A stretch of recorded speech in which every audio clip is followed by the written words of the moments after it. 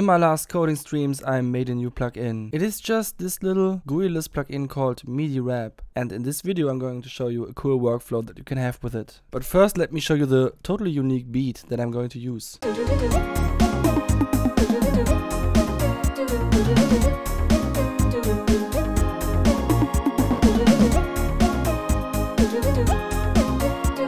So I wrote this melody, but I found like it's not catchy enough. It's like no one would ever remember such a song. So we need to improve the MIDI a bit. And one way to improve MIDI so that it finally sounds usable at all is to load MIDIMirror, because MIDIMirror is a free plugin that mirrors the MIDI data vertically. So if a melody went upwards, now it will go downwards. And you can set a note where it will be mirrored. This way you can more or less define on which pitch it should end up. So let's just find something that sounds good with the vocals.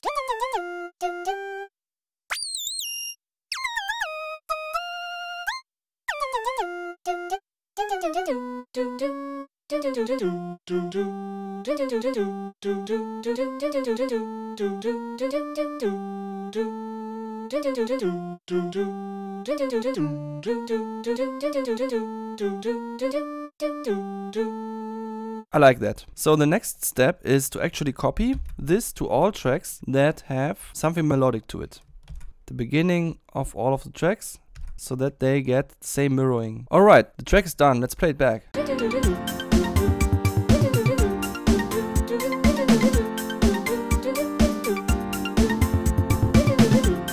But wait, some of these tracks make no sense anymore. For example, the bass line. It just sounds like this now. And before it sounded like this.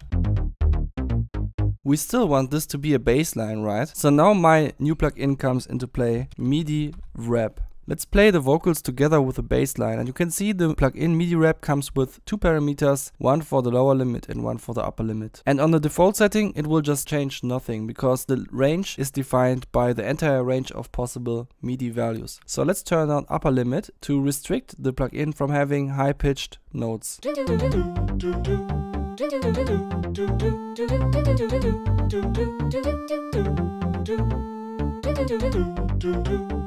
That sounds good to me. So this is still harmonic and the high-pitched notes are not deleted. The reason for that is because they are just octaved down, so that they are still in the same harmony but just lower. And it would be the same if you use the lower limit but with octaves up. So now we just copy the MIDIWrap and go to the next track, maybe the piano, put it behind the MIDIMirror and find good settings.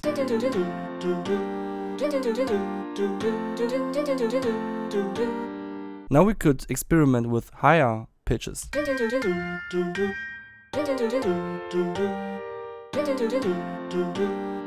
Or with lower pitches.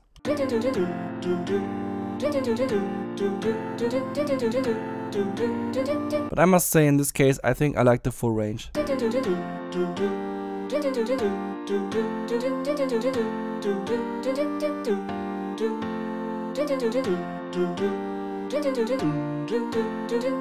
Let's see, we have some higher notes here at the end. We have to check if they also sound good. Yeah,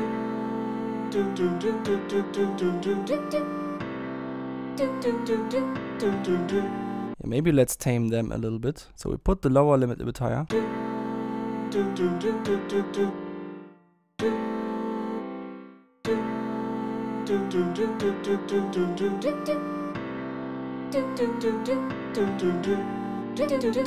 Nice. If I ever make an updated version of this plugin that actually has a GUI, then I will totally make a visualization that makes sure that I always see if there are notes that currently fall out of the range, in which way they fall back into range. But for now you just have to listen. So now we have this super saw at the end.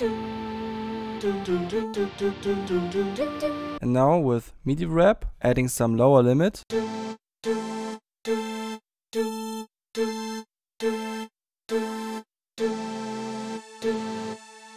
Sometimes the plugin gets stuck. In that case, you just deactivate it with Alt-A and then activate it again.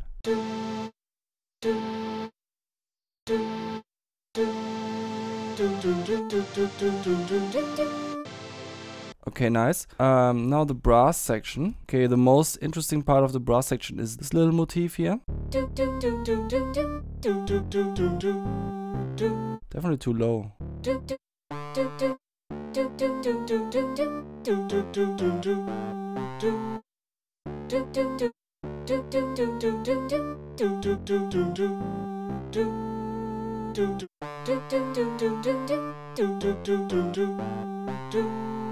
Okay, I like that. Now next up is the pad at the beginning. Oh, I don't even hear it.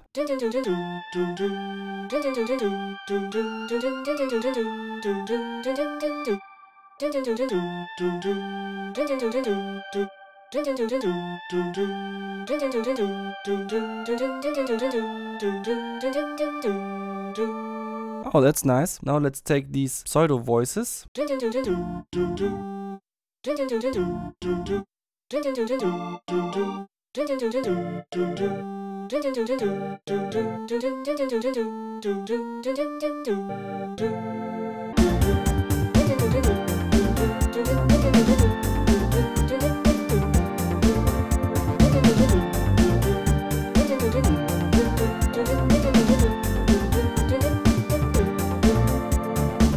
Nice, I think now it's finally getting somewhere. This could be, well, maybe not a hit song. It's like the melody wasn't even catchy enough to begin with, but we saved a lot from it. And maybe some people will kind of remember it. It will definitely not be like stuck in people's heads or anything like that. But I don't know. It kind of has something. I want to show you one other thing that you can do with MIDIWrap that is really cool. Let's take this last part to demonstrate this. So say we are on the supersaw track.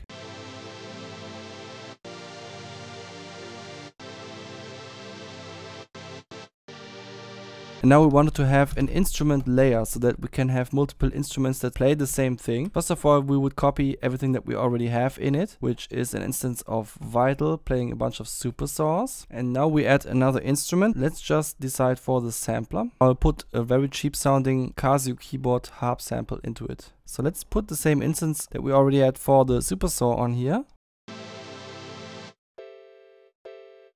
Wow, this is really quiet. Let's turn it all up and turn this one down 16 decibels. And now we can actually change the settings in MIDIWrap on this layer to have a higher pitch. And now we can maybe instantiate a note repeater or anything, just to make it a little bit more interesting. Add supermodal.